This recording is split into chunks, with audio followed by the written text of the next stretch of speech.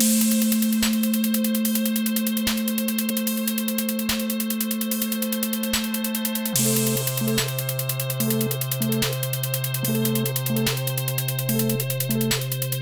everyone. I'm Britt. I'm the founder of Celestial Citizen, and I'm joined here with Bailey Burns, a good friend of mine. We do these little reaction videos every couple of Fridays. We release them on YouTube, where we film our reactions and hot takes to the For All Mankind show. And we're currently going through season 1.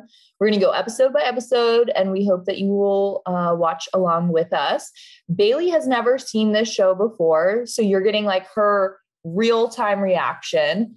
I have seen it once before, but I'm still super into this show regardless. And like, I don't know. You do a great job of pretending like you've never seen it before. You don't spoil anything.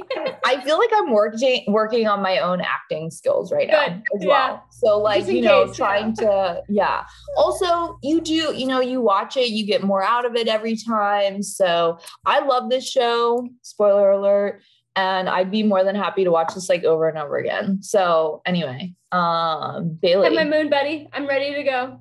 Okay, so this episode's name is Nixon's Women. All right, so before you start, Nixon's Women sounds very sexist, so I don't know how I feel about this. Yeah, For All Mankind, Nixon's Women. Yikes. Not off to episode 3. Uh-oh. I have high faith, but here we go. That's a cool female play. Pilot. Is it a female pilot? Female pilot. That's really cute. Is he married?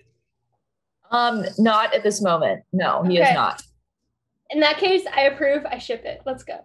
You'll love this part. Don't worry about a thing, okay? I'm right here with you. Oh, so condescending. I guess that's why women don't have pockets in their clothes either, because it's just, we don't need to worry them with that. We don't have to worry about it, yeah. We don't need to worry about utility. Fun fact, I'm wearing men's sweats right now because they have better pockets, like hands down. He's like, what? Get it, girl! Get it! Get it, Tracy! Can you imagine how freaked out he was thinking she didn't know how to fly? I hate that it's like in a flirty manner, but I love it. Like, women know how to fly. This couple has like a very interesting saga. So remember, he was the one that cheated on her with the toilet flush. Yeah, which like she deserves better. We all know that. Okay, so see what I think it is I think that they were like, okay, like I'm gonna like lock down who I think is like the best, like the top of the top. Yeah. And then basically then they like always assumed that they'd be able to get away with cheating. And so they were like, okay, well, this is no big deal. I'll just go and like do this. I don't even think they really thought about it. Look at that moon map. Gorgeous. I'm studying a lot of moon maps lately, so gorgeous. I like how all these men are like so put out. They're like, oh, that's not hierarchy. That's not the way this works. And they do this like awkward silence. They never say anything about it. They just like.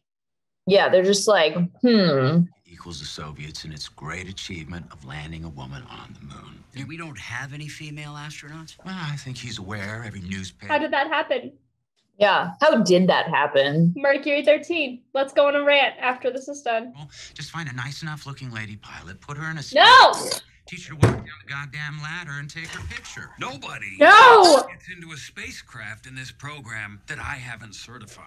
The woman should be qualified properly, not a pretty face that can walk down a ladder. It's a woman that is qualified that can also be... They called out John Glenn for not wanting this to take place. Thoughts on that, Bailey? John Glenn was the pretty boy. He was the crowd favorite. It was in Hidden Figures. It shows him actually going to shake the hands of the African-American women. Like, it shows John Glenn was kind of like a peacekeeper. You know what I mean? He did a lot for different groups, including women. Like, he was a good guy, if you ask me. Like, he was the one, a lot of the times he was shown as the one that was not necessarily cheating on his wife. John Glenn was kind of the all-American hero. I very much look up to him. He was a great astronaut, great pilot, great astronaut. But he is one of the number one reasons the Mercury 13 did not fly. He did actively testify against them, saying women had no place in space, essentially. And it's one of those hard things for me personally, where I have to separate the two. I genuinely do, of like great space figure women's history. You know what I mean? Yeah. Like, I think you have to be able to separate these things, partially because of the era of like understanding that they probably didn't have the full picture yet. And partially just like, you have to respect what he did, but you also have to acknowledge that he was one of the people that actively spoke out against the Mercury 13. He literally, there was 2 of the Mercury 13 who went to court to testify on behalf of the Mercury 13, and he was on the defense against them. He literally spoke out against women in space. Like, this literally happened. It wasn't like you can argue this. He literally said, I do not believe women should be in space. Ultimately, his influence was so important. And like the fact that he carried this like very sexist, like protector of women, I just feel like that mentality then was carried on in like many different realms. Yes. And so it's just like, I don't know, it's like really hard for me because I just like cannot get around it. I cannot get around it.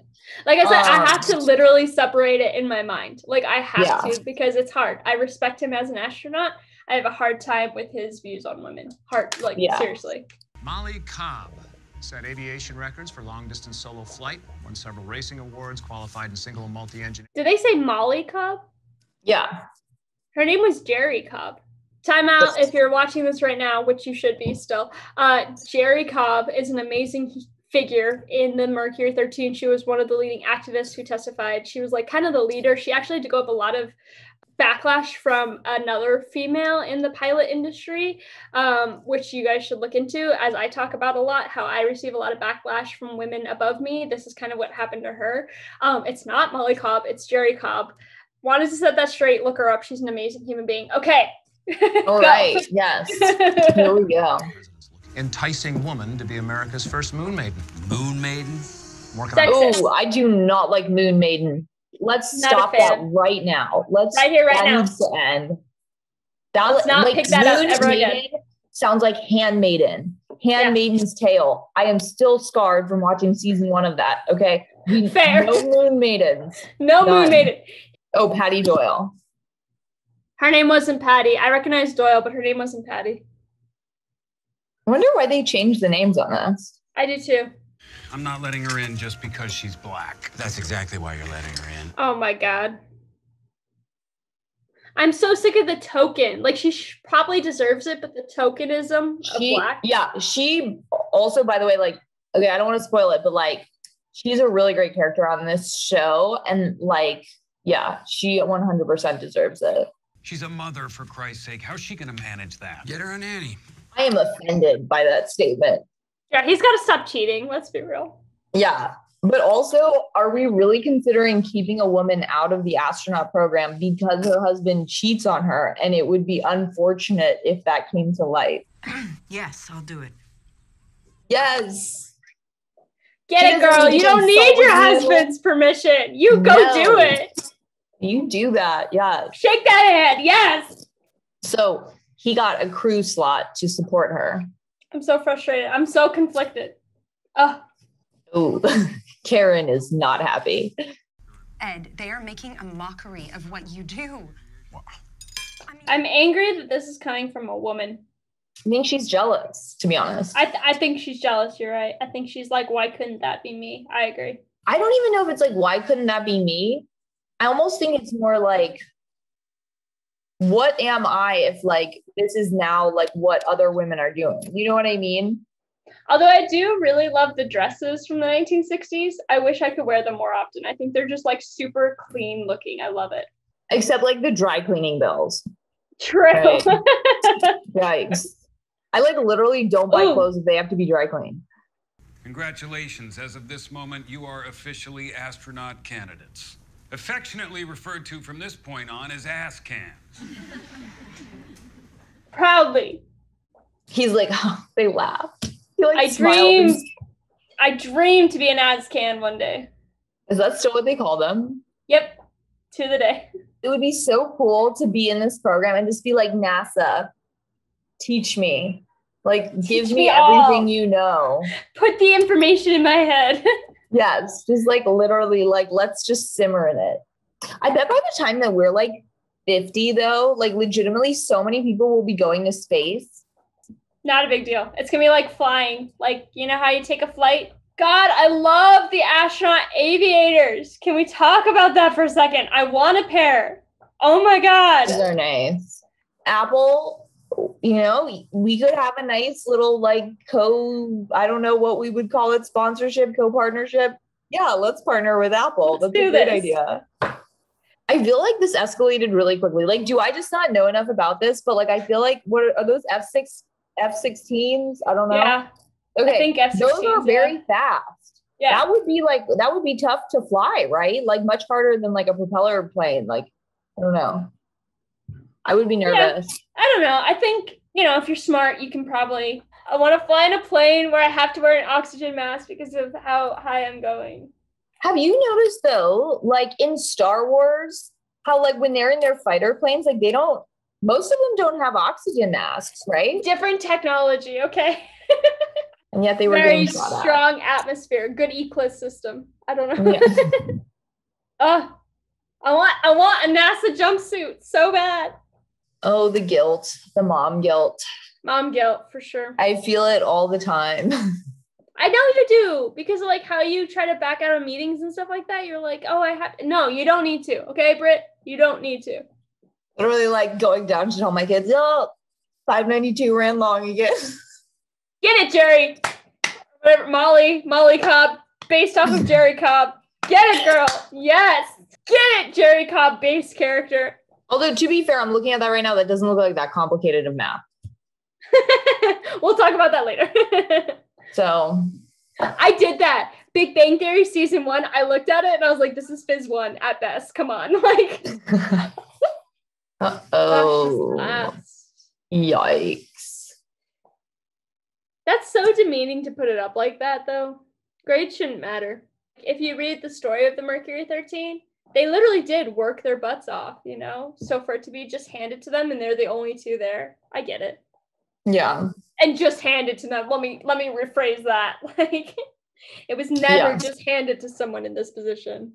Can I just say I love Tracy's new look with her hair pulled back in the ponytail every time we see her? I love that look. And she's rocking a low pony. You know how hard it is to rock a low pony? Good for her. You get it, Tracy. Jerry was rough around the edges. I get it. I get this. This character, they nailed it. I love it. But the thing is like, I totally can like understand though, like it's like very off-putting, like when you get that much aggressive like energy from like another female, you know what I mean? Oh, I get it. Why don't we support each other, you know? I get it. And then it's like, I get it completely. Now, like Margot though, like her tact, I feel like I like support, right? Because ultimately she's not singling anybody out. This is not a personal thing. It's like you need to be prepared because I want you women to succeed. I agree. And that's the way it should be. It's like tough love. Come on, Tracy, you got it. Oh dear. I want to do this so bad. Like, I can't even tell you how bad I want to run simulations and try to figure out problems that go wrong. I know why I'm here. I know why Patty's here.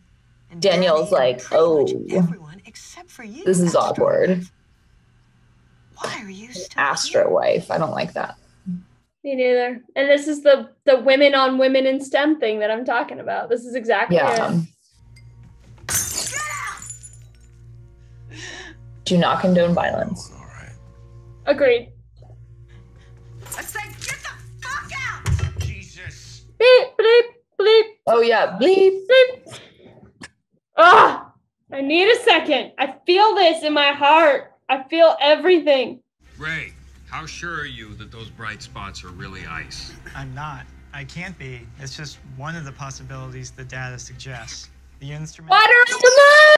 Go! Water on the moon. We can use it to make rocket fuel. Rocket fuel! This changes everything. Game changer! Well, I mean, the whole like ISRU really started in the 70s. So this is right on track with that. Like, people think this whole reusable ISRU stuff is recent.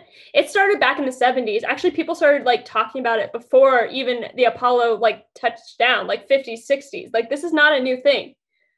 I'm so glad they're talking about this. This is literally like, if you talk about a plot twist in real life history, is when they figured out there was water on the moon. Based on what you're saying though, and based on when like the Outer Space Treaty was written and like the Moon Agreement, like, how much do we think that space resources actually directly led to the failure of the Moon Agreement? One of the ultimate reasons the Moon Treaty failed is because it doesn't support capitalism. And regardless of what you say, capitalism is how the world works right now, whether you agree with it, whether you don't. And certainly back then. And especially back then, even more so back then, I agree. And so people who are like, what are you saying? I have to share the money I could make from this. I have to share the resources I could make from this. So the Moon Agreement, like, I don't know, I feel like failed is a really like relative term as well. People did sign it. Like eight people. But like most of the major like spacefaring countries at that time did not, including the US. I guess the thing that's interesting about that is like 1979, that was also like then going into the 80s, which was like capitalism on steroids. Yeah. I'm just going to say it. I love the Moon Agreement. Do you? Interesting. I'm like, okay, I see that there are things we have to figure out. But I love where it came from. Like, I love like the place it was coming from. And like, personally, I'm really interested to see like what a post-capitalist world looks like. Interesting. Okay. I am not, I will openly say that I am not a fan of the Moon Agreements. This sounds like a conversation we should have sometime. Because we both come from a place of kindness in our hearts. You know what I mean? Like, we both are good people. We recognize each other's good peopleness. So this would be an interesting conversation. Well, and look, like for me, I'm like, the thing is that like, whether you like it or not, or you like where it came from, like it obviously did not take hold. So we obviously need to figure that out going forward. But I wonder if there's things that we can pull from it. I agree. And I think like, T.O. for a second, if you're a space law person and you're listening in on this right now, you should consider where the scientists were at in their understanding of ISRU pre and post Apollo 11. I feel like that could be a really interesting thesis. I think that'd be a really interesting study. If you need a PhD topic right there, we got you. Yeah. Or we'll look up papers.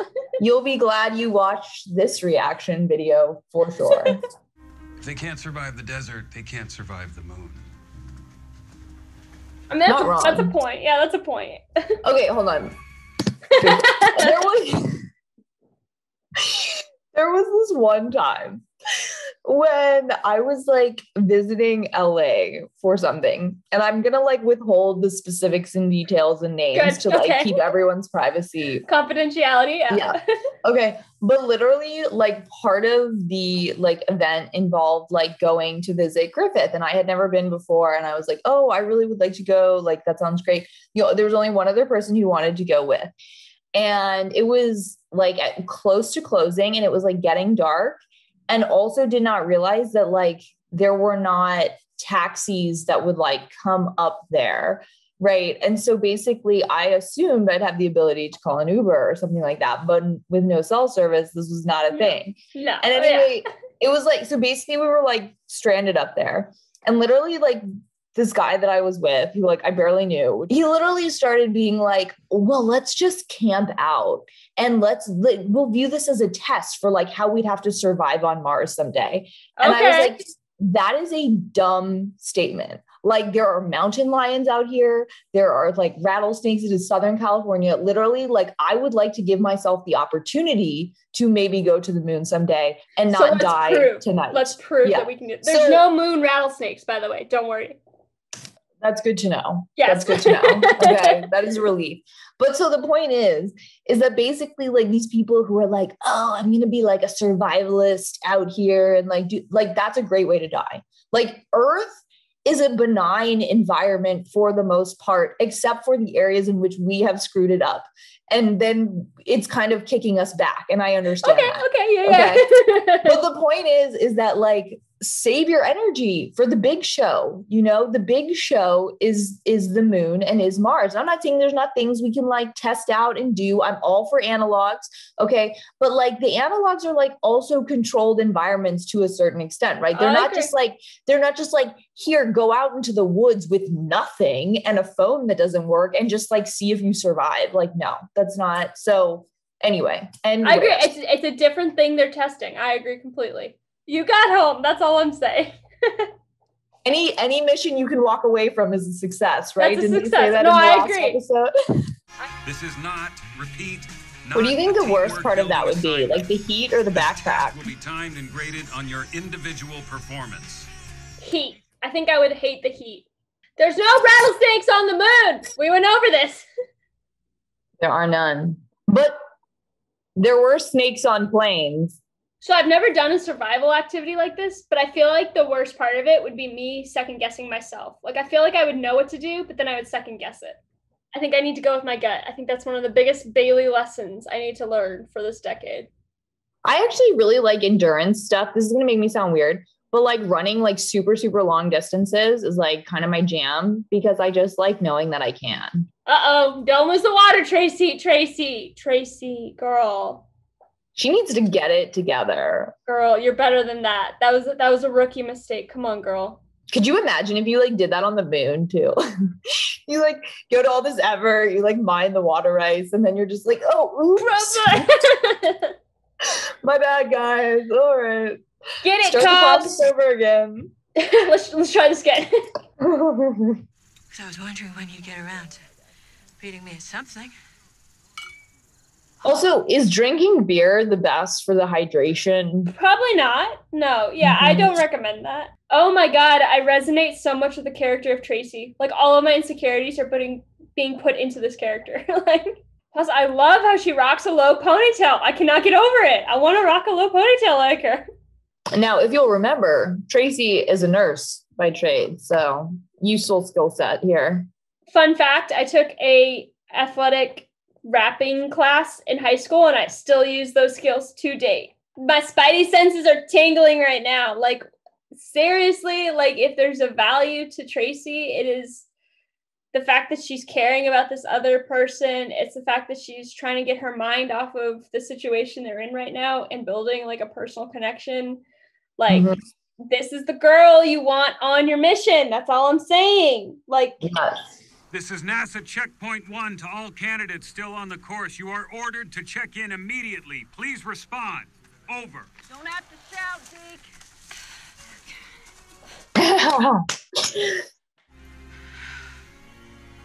112%. Once again, though, Tracy, with the misuse of water, okay? Better. Can we talk about this? Okay, you need to be a little more careful with the water rations. Keep on dreaming. Love, Lorraine, and Janice. Dear Miss Waverly, dear Danielle. I'm gonna get emotional. Like, actually tearing up, you guys. Yes, Gloria Steinem. You have become a big inspiration in my life. My parents always told me that I could be anything I wanted when I grew up, but I never really believed them. I want when we tell little girls that they can be anything, that like we make that happen. We know it's not true right now. And so it's like we need to make sure that we're telling them the truth. You just don't have the skill set, Tracy. No. This stuff isn't like riding a bike. Here's what annoys me is like men acting like, oh, I'm doing you a favor. Like I'm doing you a favor by like giving you an out. Yeah. Yeah, like giving you an out. Like, I don't think you're cut out for this is so damaging. But you have to know, they did do this. This was the political game. They did this with the guys as well. How do they wrap their hair around the ponytail holder to look so perfect? I love her low pony. I cannot get over this. He's drinking beer and driving at the same time. Please don't drink and drive. Celestial citizens, don't drink and drive. Things we have learned from this show so far in prior episodes. We do not condone animal violence, okay? We do not condone drinking and driving. And conserve honestly, your water. Yeah. Conserve your water. Conserve your water. You're right, Bailey. Such an important point. She's okay. She's okay. There's someone else. No, I don't want it to be anyone else either. You know, I hope everyone's okay. Patty Doyle. Did she die? Is she gone? Yeah. Well, they had to kill someone. They had to show that it was dangerous. This is going to obviously cause disrupt in, like, should women even be allowed to do this? This is obviously the controversial topic there. I don't know. Is it just me, or I'm like, I would like my husband to like not assume that I was the one that like screwed up and died. I appreciate the concern for sure. But like, I guess like, I'm kind of like, I don't know. Like, why do we think it's like, why do we automatically assume it's Tracy? I just remember, like, specifically what comes to mind for me, at least, is the STEM school shooting happened in my hometown. And specifically when that happened, my mind immediately went to my mom because she worked down the street from where this happened. And then it went to the kids that I knew at the school. And it was like, none of them were hurt. None of them were involved, obviously, but my mind's immediately went to them. So it's like, if you know someone's in the vicinity, I don't think it's crazy for your mind to go to that immediately. I think it's a natural connection. So for me, at least, I understand where you're coming from. I agree. I would want my partner to have a lot more faith in me that I can handle things. But me, as someone who has gone through stuff where it's like, I immediately go to like, where are my loved ones? Where are the ones that I know? Where, like, can I make sure they're safe before I worry about what's going on with this scene? On the whole, are we happy the direction this like program is going for these women astronauts?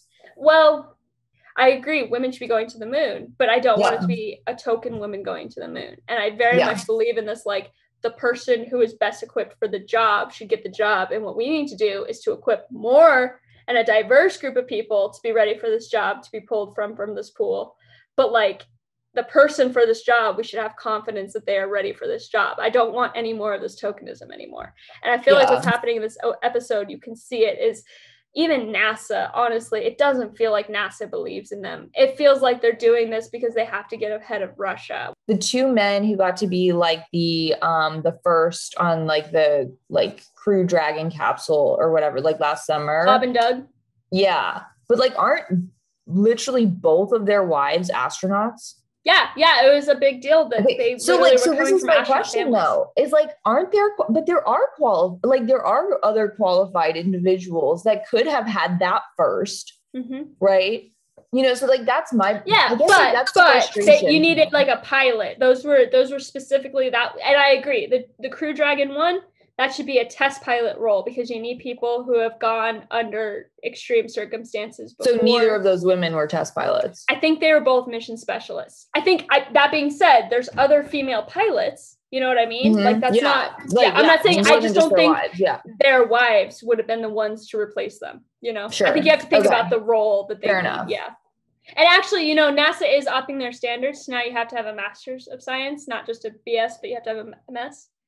So, and see, and like, this is the whole like trickle down effect of like, we've already realized that like the GRE and like other standardized tests are like super like racist and like very like unfair. Towards a specific group. Yep. I agree. And it's just like the threshold that it like that you have to go through to get into these programs, like the money that you have to be able to like have to even just like pay for like the resources for like studying for different tests and things like that. Like it's all kind of like filters, right? That are placed on people. We are still so based on like a letters of recommendation policy.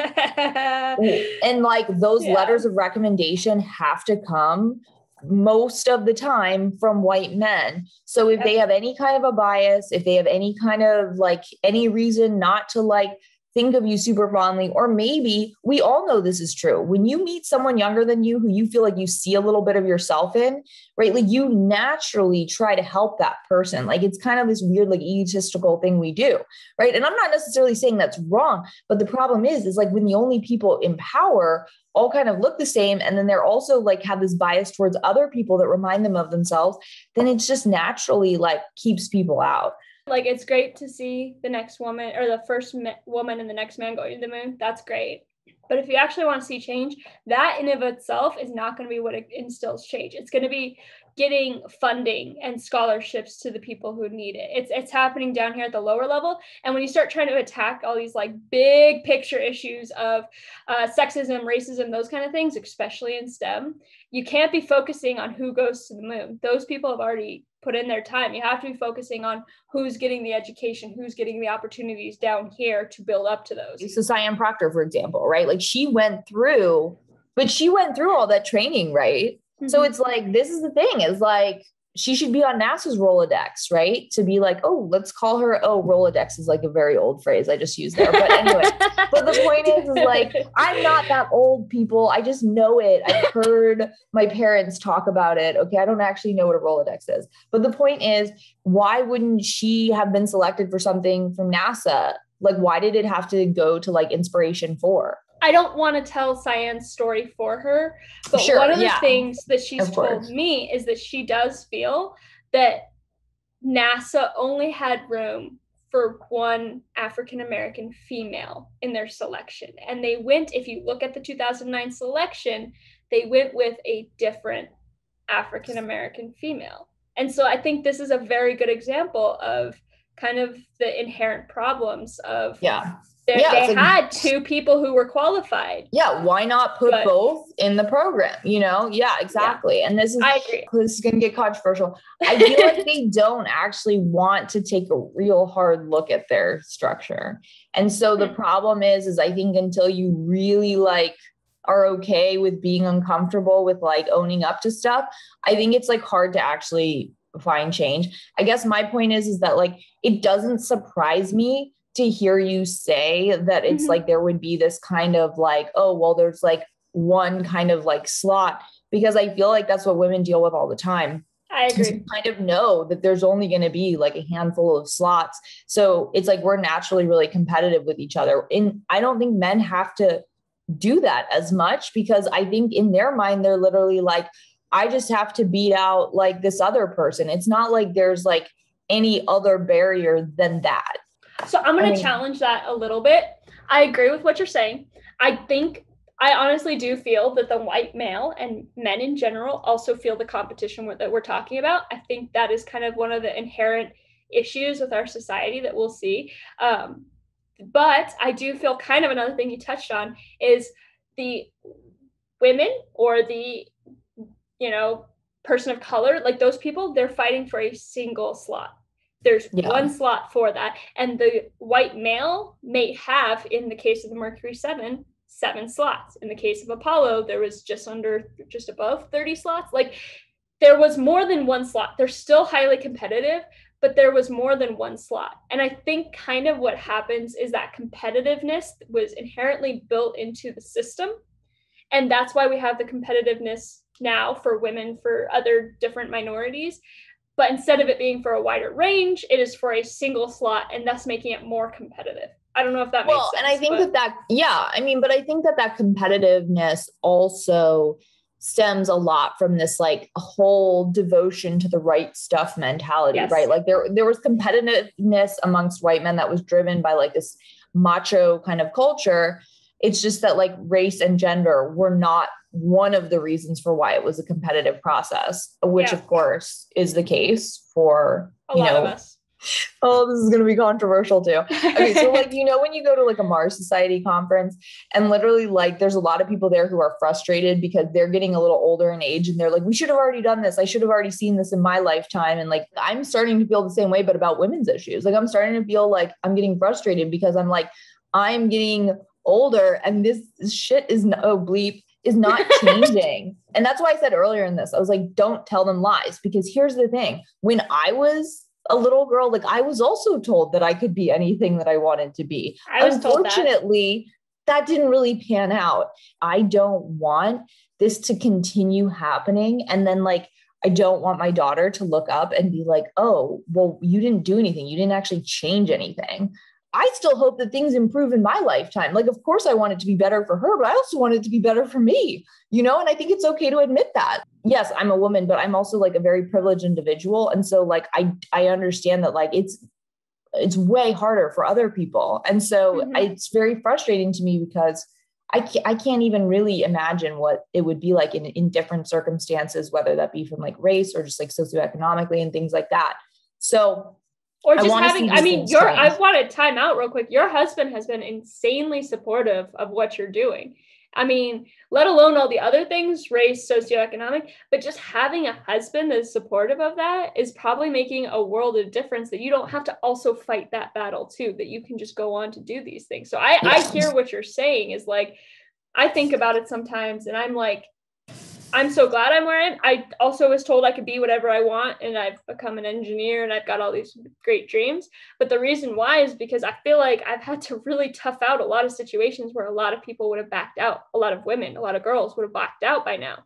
And like, it makes me really sad that it's almost like the tough survive. You know what I mean? Yeah. Like, I don't No, it want shouldn't that be that mentality way. anymore. Yeah. No, there's plenty of mediocre white men out there running around living their dreams. I want everybody to have the opportunity to be mediocre. Okay. I want everybody to have that opportunity.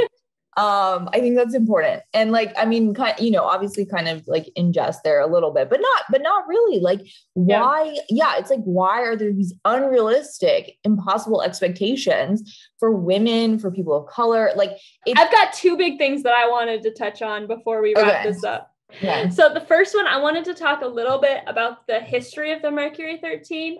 One of the things I touched on in the show was that John Glenn was one of the major people who spoke out against them, that basically was like the downfall of the Mercury 13. The other person was actually a woman. Her name was Jackie Cochran. Cochran, I think that's how you say her last name. She was one of the top flyers before the Mercury 13. So like 1940s, 1950s, top flyer, female pilots. Like, she was amazing, celebrated by everyone. And she actually helped the Mercury 13. She came from very wealthy, like she had the resources to push into this. She helped find these women. She was a great part of the Mercury 13 beginning, but then by the end, they sat in court and Jacqueline was across from them, literally saying she, as a woman, as a female pilot, did not believe that women should be going into space. Like, she completely did a 180. There's a lot of discussion in the book about the Mercury 13 that this kind of, the idea was that Jacqueline became jealous that she would never be a woman in space. So like, her legacy would always be a female pilot, that she would never be a female astronaut. And so she kind of turned on the Mercury 13 to bring them back down. So with that kind of background, if you look at the character of Molly, you can kind of understand her tough skin. And this is something that I think, Britt, this is one of the things we talk about a lot, is that a lot of the women in STEM, the older women in STEM, the ones who are maybe like in their 40s, 50s, they've gone through this, they're getting close to retirement, but they oftentimes look down on the younger women of STEM, and they kind of make it harder on us because they had to go through so much. And I'm not trying to discredit what they had to go through. I can't even imagine trying to be a woman in STEM in the 80s or 90s, even in the early 2000s. I'm sure it was very tough, but this is the mentality that we really need to kill, that I suffered, so you must suffer too. It hurts me to see the character of Jerry Cobb taking in this role of Jacqueline to kind of belittle Tracy and like further that of being like, I suffered, so you must, and like further that line. Personally, I like to believe maybe Jerry didn't do that. And like at the end, she kind of redeemed herself, where she was like, okay, I see something in Tracy. Okay, well, like maybe that's why she's called Molly and not Jerry. Maybe, and that's completely fair. But I think this is a very interesting woman in STEM dynamic that we need to get on. Well, yeah, because like I've never understood that, because like when people are like, oh, it's so hard for me, so like you need to suffer as well. No, it should be easier for everybody. Yeah, you should be like clearing the path for them, because you know how much they suffer. Yeah. That's the point. I've had the time where like it's COVID, right? Like we have to work from home, and maybe I had to go into the office for something, and obviously we're being safe. And I genuinely dreaded going to the office, and I would rather work from home. I've had that, you know what I mean? And that is not the job you want. Yeah, no. That's not the job you want. With Celestial Citizen, like I work for myself, but I still interact though with people, and like I still get that. And it's unfortunate, because it's like, I'm just a squirrel out here trying to get a nut, like. Yeah.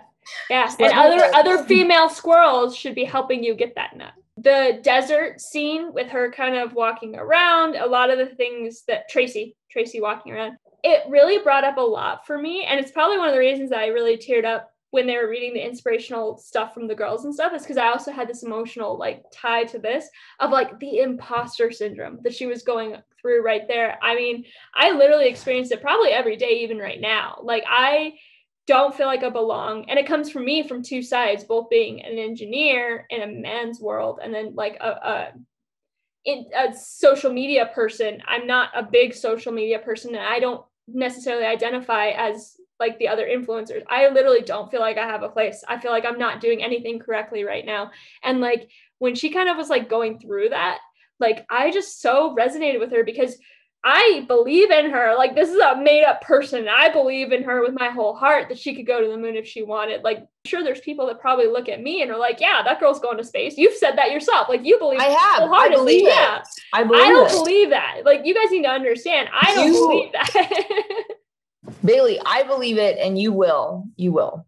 Yeah, no, and we can replay this and I can cry and it'll be a great time. But like when she was going through that, and a lot of it is because of kind of the barriers that other people were putting up for her. And it's not necessarily their fault or her fault, but she internalized them. And that's the biggest thing, is when you start internalizing them and believing that you don't belong in this room, that what you're saying, what you're doing is not your best. I read this amazing book. This is now several years ago, but I think it was called like The Confidence Gap. And it was literally talking about how women, like a lot of the limitations that we place on ourselves or that we feel like others place on us. And like, it's not because we can't do it. It's just literally because there's a difference in confidence. And that starts very early, from like how, you know, girls have historically been raised differently than boys. And so it's just like, there's this stuff that's like deeply ingrained in us, which is, it's hardwired. It's hard to change. It's so critical. It's so critical that we like allow girls and women to like build up their confidence, because you're right. Like this imposter syndrome it's constant. Like we constantly question ourselves like all the time. And then because of that, it's sort of like, I think we let this, like any comments kind of like really, social media, at work, all these different things. It comes at you from every angle, honestly. Yes. Like, I don't think people understand that. Like if you were not even man, like if you're just someone listening who doesn't understand like the struggle that not just women in STEM have, but like people in general have, is that this stuff is coming at us from every angle at all times, like at work, at school, on social media, online, from complete strangers. Like, I mean, this stuff is literally coming at us from all angles. And so it's almost hard to actually ignore it. It's literally like you're in a fun house and there's like a big mirror and it's like every which way you look, you are trapped. It's just you. Like, and you're like but you are like trapped by the judgment, and it's just like it is wild. So if you want a visual image of imposter syndrome, it is standing in a fun house with a bunch of mirrors looking. Yes, that is it. Having that is a panic attack. Yes, that's exactly what it is. Yeah. Or and what we need to transform it into is like less of that and more of like, remember in Star Wars when Rey is like in that like cavern and there's like a bunch of Reys and she like taps them and they like all turn around or like something like that. And it's like, yes, we need to be like a powerful army of Reys. That's what we need to aspire to. There you go. If you get two things out of this podcast, it's to empower yourself through the power of Rey and to conserve water. Those are the two things we want you to remember. Yes, I completely agree, Bailey. This has been fun. And we will catch you guys on episode 4, I guess. Hope y'all are still with us because I think we're talking about very important things, but this is really fun. And yeah, I can't wait for next week.